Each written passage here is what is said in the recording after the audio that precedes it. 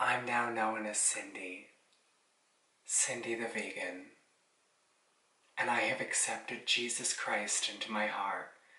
Hello, Scoobies. How are you all doing? I hope you're doing fantastically fabulous. Look at my hair. Isn't it beautiful? It's a lot shorter than what it usually is. I'm looking on YouTube because questions. People have questions, okay? My battery's only at like 50-something%, so we gotta make this quick, okay? We gotta go to the community section because I got screamed at. Ooh girl, I got screamed at. I missed somebody's question. Ooh, little sisters, I don't mean to be missing your questions, but when you submitting them months after I've edited the video, and you all like, girl, you missed my question, I gotta go back and I gotta record a video for your question. Now, there's a few other questions that we're gonna put into here, so you know, just everybody chill out. Okay, so here's the question that I missed. How important are servitors in your practice? And my non-witchy question, did you stop vaping? Oh, girl.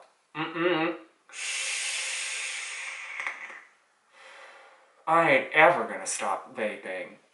I need my nicotine, but I know some of you in the States, especially in Montana, y'all dealing with the crazies down there, okay? Y'all dealing with the crazies of only tobacco flavors allowed, no fruits, none of that type of stuff.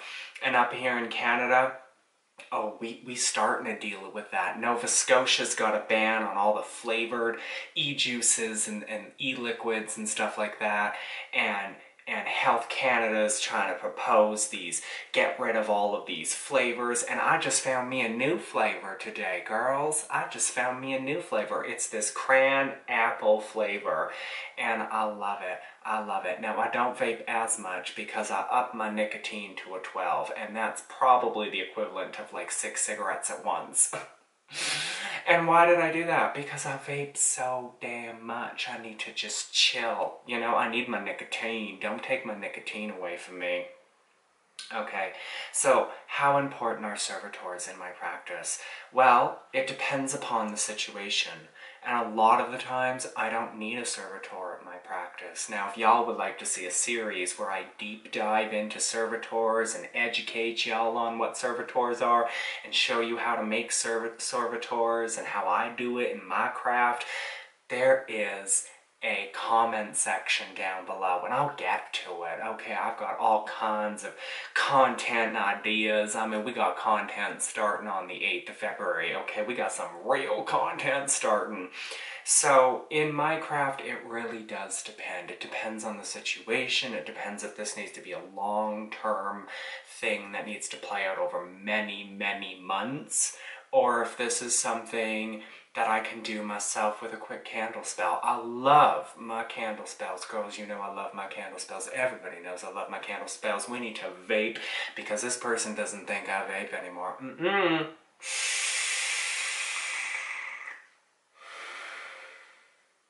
Oh, that feels so good. Oh, yes, it does.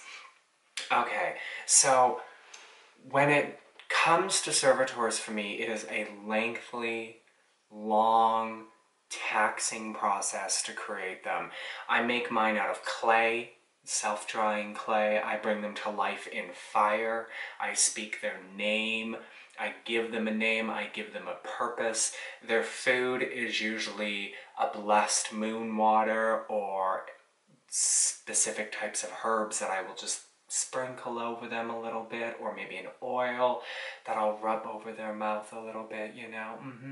And their tasks can vary from protection magics, if I'm dealing with some, you know, internet drama, you know, you gotta protect yourself, girl. But aside from that, what else is there? There was a time when I had a servitor for money before I started working with demons. Can we stop burping? Are we done? Are we done? Thank you. There was a time when before I started working with demons, you know, money servitors were really good. I tried a servitor for love. That didn't really work out that well. No, it didn't. Now, what I like to do is make vessels, okay? And I make vessels based off of well, they're made out of clay, or I'll use a crystal, but their point is to house a spirit. Okay, it's kind of like a servitor, but it's a house for a spirit, and it could be a clay doll, it could be a crystal ball, it could be something as simple as smoky quartz crystal, it could be anything that I want. I could even store them in a candle. It could be anything at all that I want to store a spirit into. Now let's get on to some of today's questions, because y'all put some questions down in the comment section. See, y'all starting to listen to me, aren't you? Hashtag Queen Elsa. Y'all starting to listen to me. So, let's see. I thought that there were some questions on here. Now, this lady keeps talking about a movie called The Love Witch. I've never seen it. One of these days I'll get around to it. Trust me, I'll get around to it. Do you use cannabis in your craft at all? I do. I also got hella downloads while I'm baked. Now, y'all know that I used to smoke just a ton of weed, talk about it all the time, smoke the weed, yes, we'd show up to our live chats, just baked out our tree. They call me a drug addict, honey. I am a crack baby. Not literally, okay, not literally. So, when it comes to marijuana in Canada, it is expensive. Okay, you want to buy like a 3.5 of something, you're looking at like $50. You know what I could use that $50 for? I could buy me some candles, I could buy me some herbs, I could buy me some groceries. We don't need to be spending that kind of money. And I did notice when I was smoking the ganja that the communications with the Morrigan through the tarot cards, they seemed clearer. But now that I look back on it, they were probably more muddied than I thought they were. Even though the messages would come through clear as day, and I praised smoking the Mary Janes and reading the tarot cards because the messages would come through, you never really would remember what it was that you were talking about. It was like this fog, this haze, and that's one of the other reasons I don't like to use it in my craft. Now, if you use it in your craft and you get amazing results, girl, you do whatever it is that you need to do to get your amazing results. But me, it's too expensive.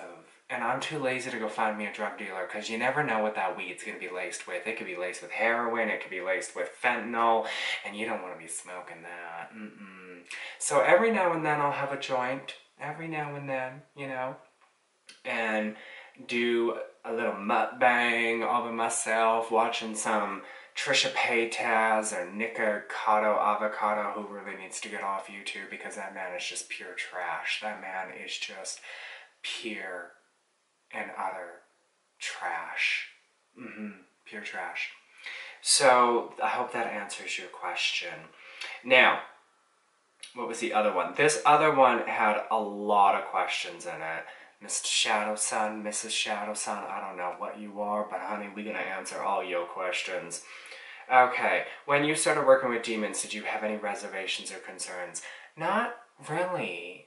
I mean, pop culture witchcraft like Sabrina and like Supernatural and Charmed and all of the shows that we're so used to watching, you know, our little fantasy television, they paint them as big, bad, evil things. But you have to realize a lot of demons are actually pagan gods that have been condemned, if you will, by church of any religion, be you Muslim, Jewish, Christian, Catholic, Orthodox, or whatever the case may be. Demons, a lot of them are pagan gods. Now, there are a lot that are actually demons, and some of them are scary. Belith is scary. Don't work with Belith, okay? I'm warning you. Don't work with Belith. He is terrifying and scary. But aside from that, didn't really have any reservations. I kind of just jumped in. I'm not the type of witch who puts my little toe into the water and is like, is this temperature good enough? No, I just jump in. Just jump in head first.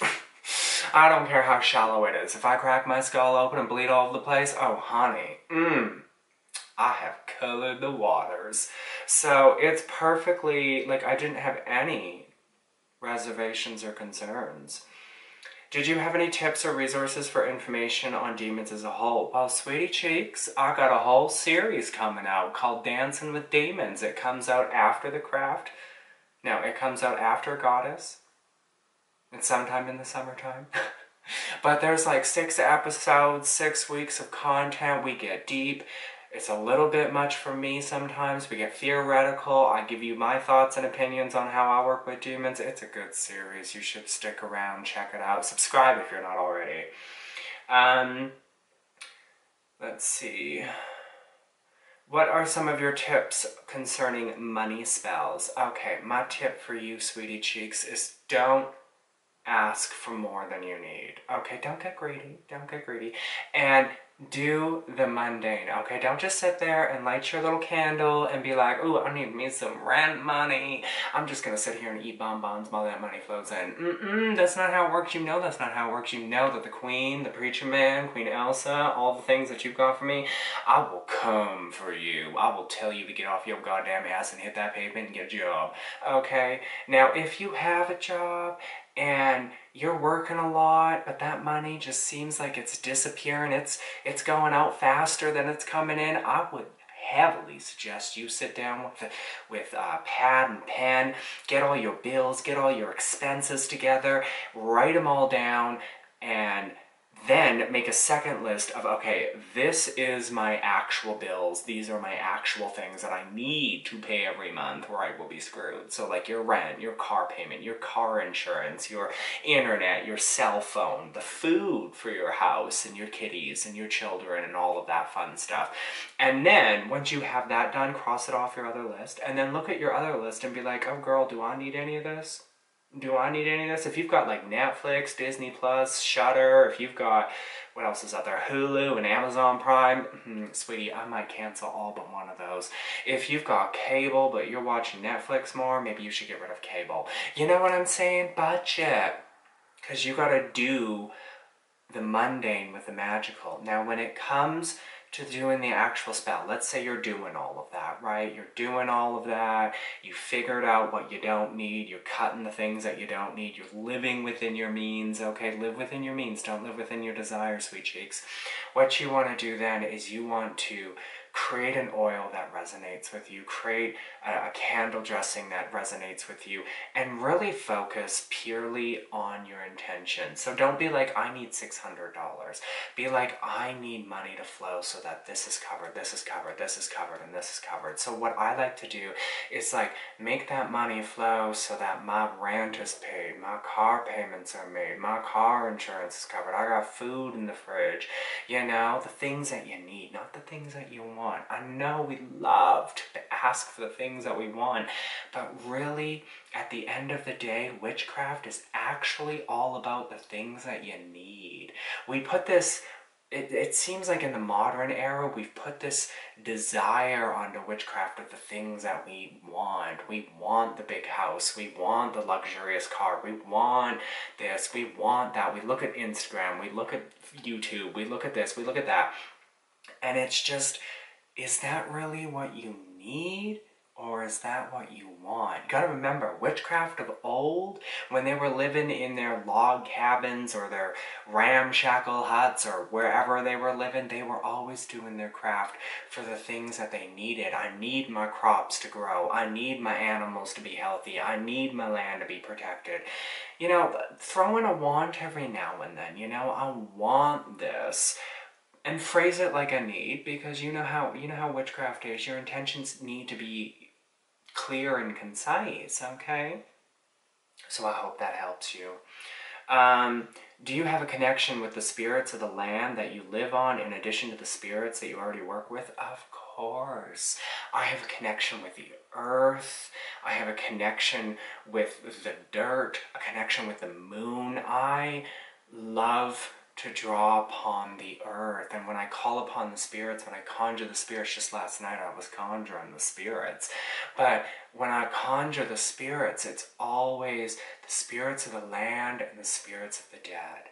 You know, you have to have that connection as a witch. I truly believe you need to have that connection with the earth, with the elements, with the spirits of those things in order to be a successful witch.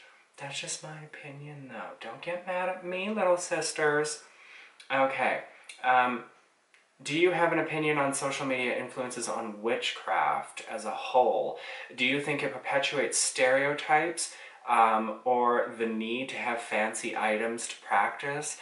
Absolutely. Oh my God. Now, this ain't no shade, this ain't no tea, this ain't no drama with tequila, but I remember when I started this YouTube journey, okay, I would see Amber, I would see tequila, I would see all these fancy witches with their haul videos and their fabulous nails and their... You remember that tequila video where she's showing off her room and she's got jars as far as the eye can see and a beautiful altar. I mean, even... And I'm gonna say this because I'm gonna regret it, but even QandA Magic, when she would do her videos with her little fingers flipping through her crystals, there's a little envy there, you know? I would buy the fancy things, I would buy these things, but that's not what witchcraft is about, right? I had to learn that one the hard way. It's not about the materialistic items, it's about your intentions and the energies that you manifest with the things that you have. Now, that's not me saying that you shouldn't buy the crystals and the herbs and the jars full of things and have the nice altar. You do you, girl, and you show it off as much as you want to. But just keep in mind that that's not what's needed. Okay, on my altar right now, we got 2 candle holders, we got 3 of these, we've got 2 cauldrons, we've got some sage here. What else we got? We got some herbs, we got our grimoire here, okay? We got all kinds of things here, but we don't have, like, if I were to add up the total value of everything on here, I'd say it's maybe just a little north of $50, if that. But it's not expensive. You don't need expensive things. And I do think that social media, and I did do a video, and I don't know if it's still up because I did clean my channel a while ago, but it might be, on why I think social media is bad.